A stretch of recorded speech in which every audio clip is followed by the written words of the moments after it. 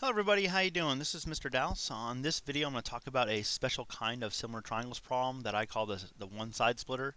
Keep in mind this says part 4.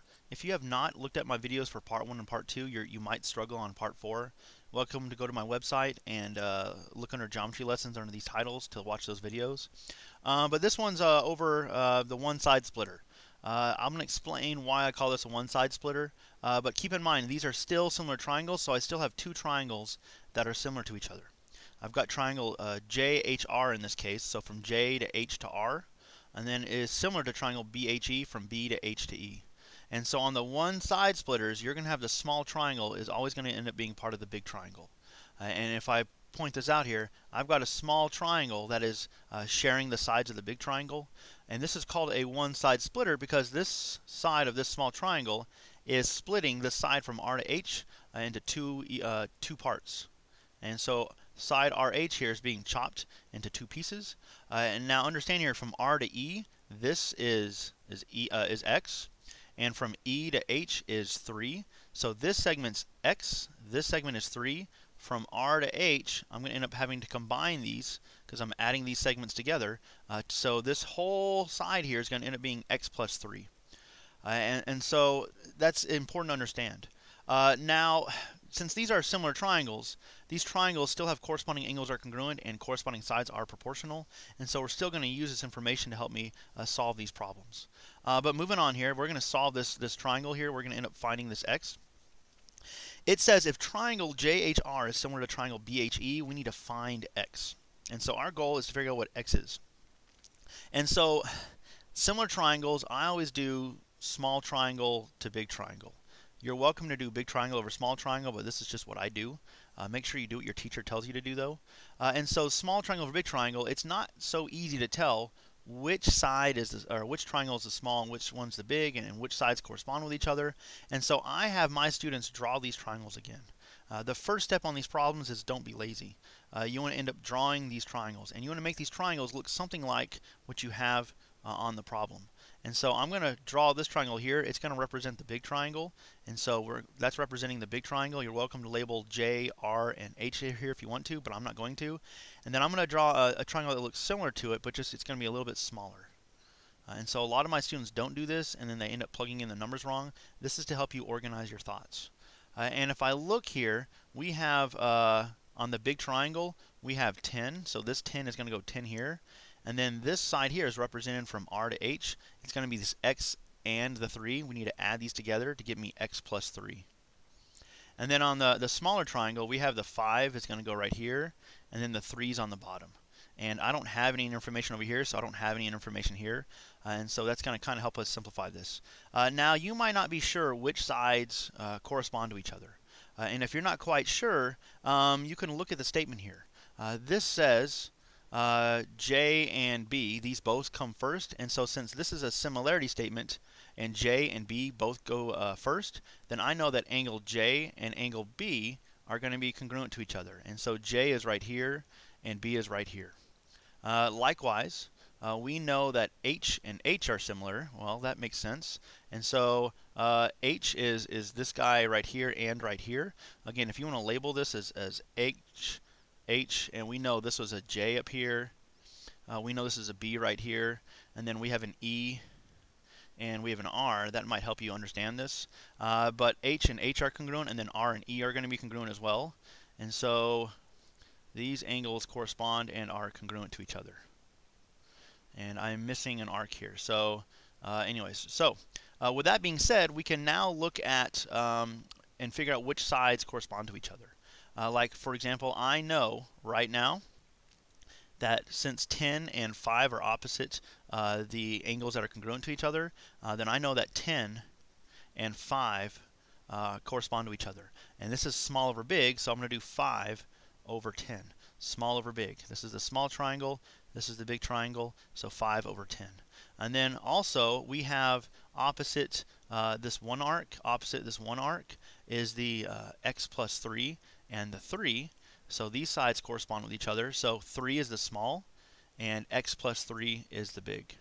Hopefully you understood what I did here. Right now I can cross multiply and I can solve for x. Now this is a little tricky here. Whenever I have more than just a number or more than just an x, like I have an x plus 3 in this case, I tell my students to put parentheses around it, and that's going to help you solve this proportion. And so when I end up cross multiplying here, 5 times x plus 3, this helps you understand that you're going to have to end up distributing the 5 into the parentheses. Otherwise, you might make a simple math mistake there. And then if I multiply 10 by 3, I can now move on to the next step here. So when I do 5 times x, that gets me 5x. 5 times 3 is 15, and equals 10 times 3 is 30. And my goal is to isolate this x. I've got videos on this. You're welcome to watch them. And if I keep going here, I get 5x equals 15. And then divide both sides by 5 to isolate the x, and x is equal to 3.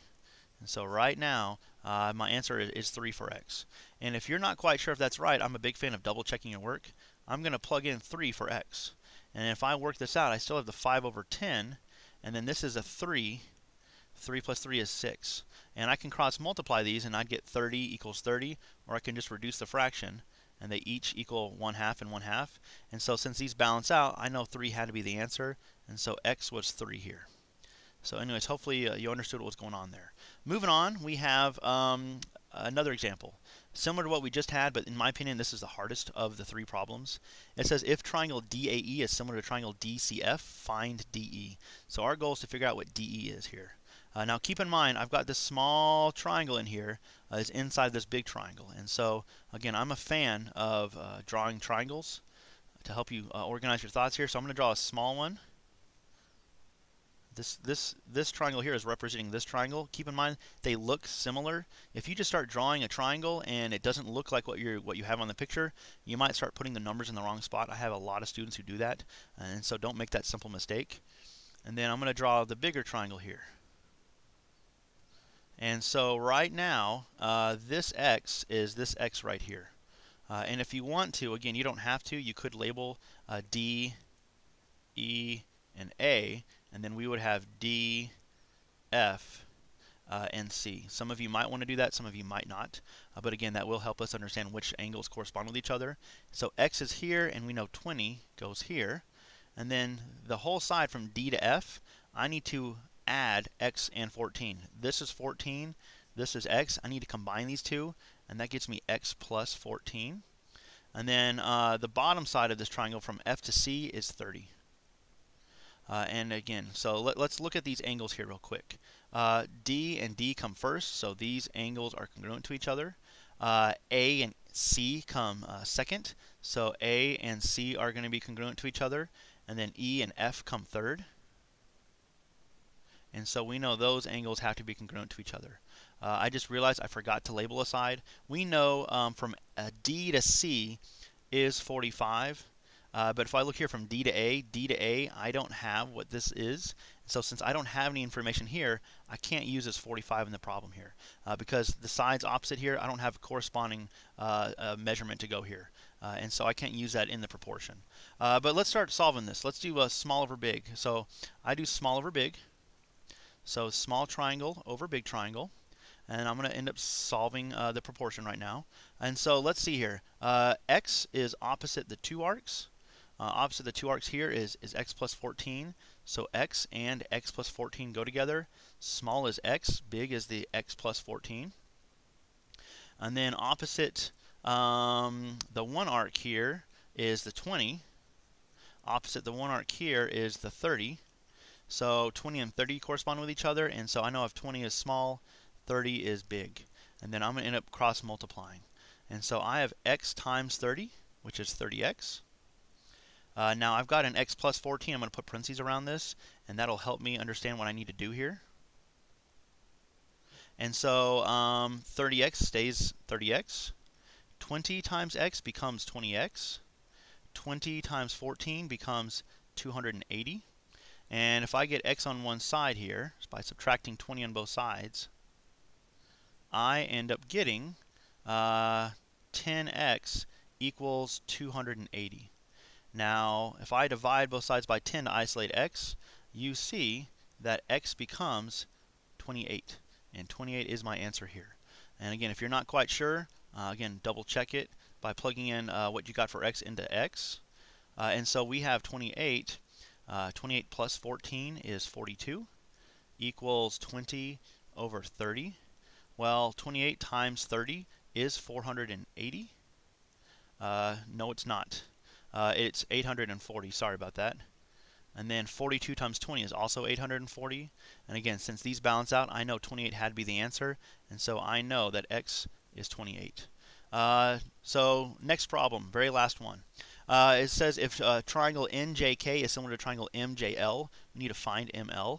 Again, I've got a small triangle in here inside of a big triangle, and so I'm going to draw those triangles. Oops, wrong one. So small triangle.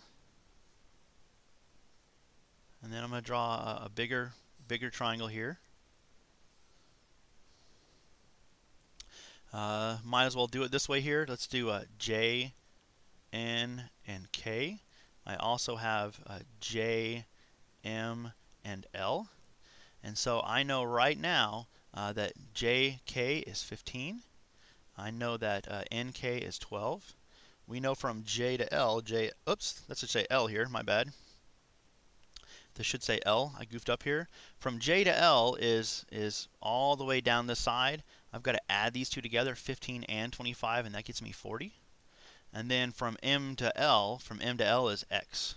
And so right now I can do a small triangle over big triangle, and I can set up my proportion. I have the small triangle right here and the big triangle right here. And so I'm not going to do the corresponding sides here. I've already showed you that trick. We have 15 and 40 correspond to each other.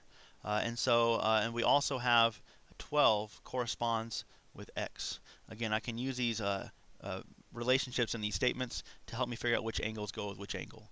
And so I've got 12 is the small triangle, x is the big triangle. I have 15 as the small triangle, and I have 40 is the big triangle. And now I can cross multiply to solve for x. Well, I have 12 times 40 equals x times 15. 12 times 40 is 480 equals 15x. Divide both sides by 15, and I get 32 equals x. Double check it by plugging in 32 here. If I do 12 times 40, that's 480. If I do 32 times 15, that's 480. And so these balance out, and so 32 has to be my answer for x. Anyways, hopefully this helps you understand how to do these kinds of problems, the ones I call the one-side splitter, and have a good day.